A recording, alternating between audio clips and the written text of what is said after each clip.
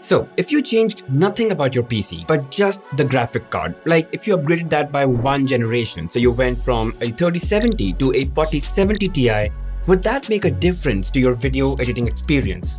Let's find out. So here's what I'm going to do. I'll take my 3070 and I'm going to swap it with this 4070 Ti. Yeah, it looks big, but that's the only change that I'm making to my entire PC rig. So currently my PC rig is older 10th Gen Core i7 10700K with 32 gigs of DDR4 RAM and a Sabrent 2TB SSD. Also, I only work with 422 10-bit 4K files, so they're generally heavy. So just something to keep in mind. And yeah, let's see if the 4070 Ti is able to make a difference. Let's find out. So let's talk real-time playback, which is what you really depend on the most when you're editing in Premiere Pro. The 4070 Ti, it clearly performed better than 3070 in all situations. The 3070 was choppy, especially with multi-layer editing and with heavy graphics. The 4070 Ti actually got a bit of relief to my editing process. At least it played even if it was laggy. The story changed when it came to rendering or exporting videos in Premiere Pro. 3070 was faster across all, and this is probably because of better memory bus on the 3070. But again, I would really prefer faster real-time playback over faster exports because I just really export once and I'm done. And let's talk After Effects. Things flipped around. Real-time playback was actually slightly better with the 3070, except for when graphics came in where the 4070 Ti helped a bit.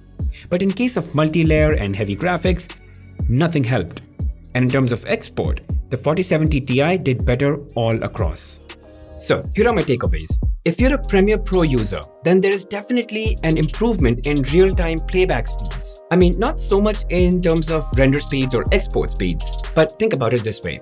If you're editing all day long, then that little bit of time that you save in real-time playback, over a period of time, through the day, it compounds and can save you quite a bit of time and frustration. Also, the 4070 Ti, it tends to remain slightly cooler than the 3070. I mean, part of the reason is that it's got a reasonably efficient chip that's built on the 4nm tech. And also it's got 3 big fans as opposed to the 2 fans that I had on the 3070. Third, depending on which software you use more of, the 4070 Ti's performance and its impact will vary.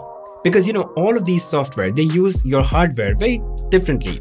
And lastly, and something to be careful about, that even with the 4070 Ti, I could not work with layers of 4K videos. And that actually has nothing much to do with whether I was using 3070 or the 4070 Ti. It's actually 3 other things that matter more. First, my CPU is definitely a bottleneck because it's an old 10700K, so it's like 10th gen back 3 years back.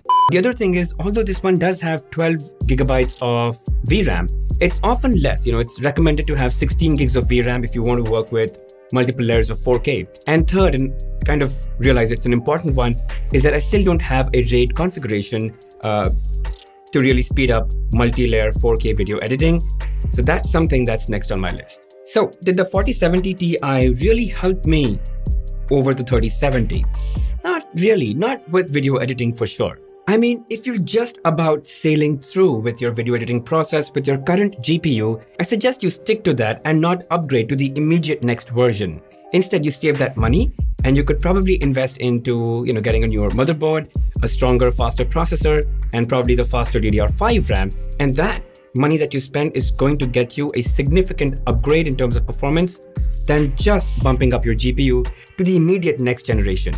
But sure, if you are on a 20 series card or a card prior to that, then definitely the 40 series card is going to help you because that's a significant performance upgrade. But here's the truth. If you are handing out GPUs to me, and if currently I am on 3070, I'll be more than happy to take the 4070 Ti just because it makes my editing process slightly faster. It just helps me save a little bit more time. And all of that together, as I said, when you compound it through the day of your editing workflow, it could mean a lot. So yeah, those are my 2 cents on whether you should go for an immediate upgrade to the next gen GPU.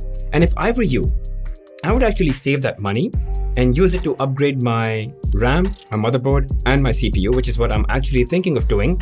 And then probably get myself the 50 series GPU if they're available, affordable. So yeah, I'll go for that then. All right, thanks for watching, guys. If you guys do have any questions, feel free to ask me in the comment section. And as always, thank you for watching the video. Don't forget to hit the like button, subscribe to the channel, and hit that bell notification icon. I'll see you guys in the next one.